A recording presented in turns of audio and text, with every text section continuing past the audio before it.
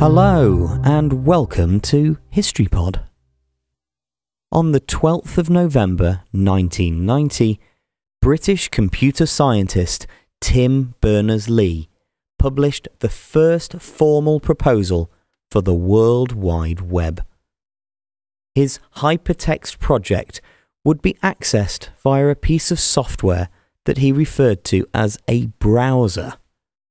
In less than 2 months, Berners Lee had moved from proposal to developing the first 4 key parts of the web: a browser, which he called WorldWideWeb, and which was spelled as one word without spaces, a web editor, a web server, and the first ever web pages.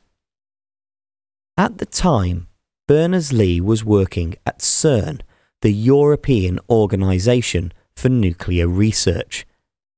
His role was initially as a communications engineer, but after a short time back in Britain with another company, he returned to CERN as a fellow.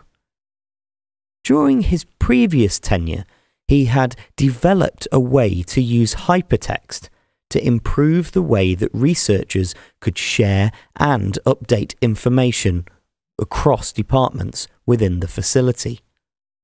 By the time he returned, the internet, that's the name given to the global connection of different computers and networks together, basically a network of networks, well, it was expanding exponentially. Berners Lee described the creation of the World Wide Web as just putting the TCP/IP technology, which made up the internet, together with other previously developed technologies such as hypertext and DNS. He was really just putting different ingredients together.